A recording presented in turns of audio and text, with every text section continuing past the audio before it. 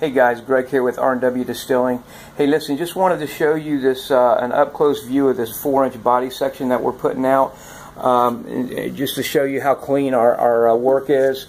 As you can see, that brass ferrule where it comes up and attaches to that 4-inch body section, that copper body section, how square that connection is. The shoulder where it meets that copper is very square. We've taken a lot of time in cleaning that excess solder out of there. And you know, we've really spent a lot of time on these components, guys. And when you get an opportunity, check out our website at rnwdistilling.com. But just wanted you to check this out and see what kind of product we're putting out. As you can see, where this 2-inch sight glass marries the body section there, how clean that solder joint is between the two metals.